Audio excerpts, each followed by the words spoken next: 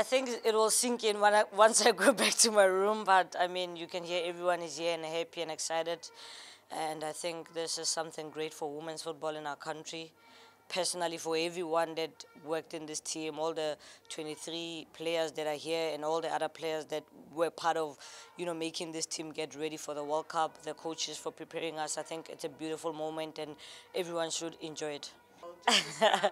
To be honest, it's funny that we had the same part yesterday at training. Me and Hilda, she had the ball, she passed me, but I missed it by a second. But today I was like, it's the same. So you have to be there quicker.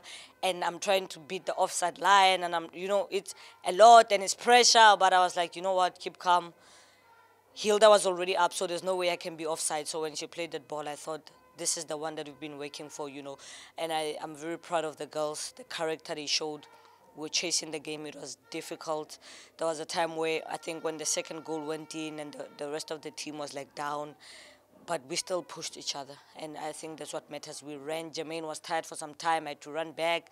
Hilda was running. Everyone was running. Everyone was defending. And I think they knew then that it was, we are almost there. We were almost going to get it. And I think just before that goal came, we were just putting them under a lot of pressure. And they, went back and went back and went back. And I think that was good for us because we even got closer and closer to their goal.